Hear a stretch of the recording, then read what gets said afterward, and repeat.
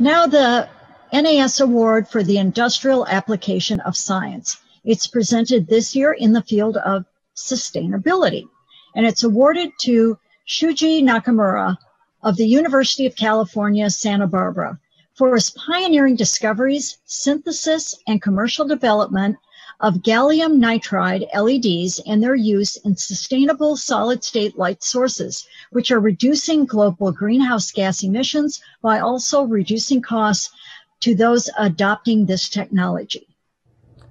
I am Shuji Nakamura, professor of University of California, Santa Barbara.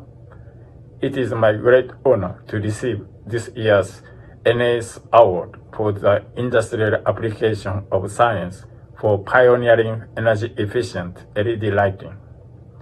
I'm very grateful for the support by UCSB, Chancellor Henry Yang, and all of the faculty and staff of UCSB. LED light bulbs are more than 10 times efficient than conventional incandescent bulb, and they last for 50 years.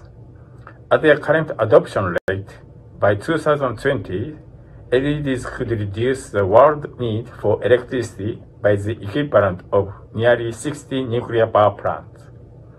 Now we are developing ultraviolet UVC LED lighting with the emission wavelengths less than 280 nanometer using the same materials. UVC LED lighting could kill all kinds of bacteria and viruses, including COVID-19. Thank you.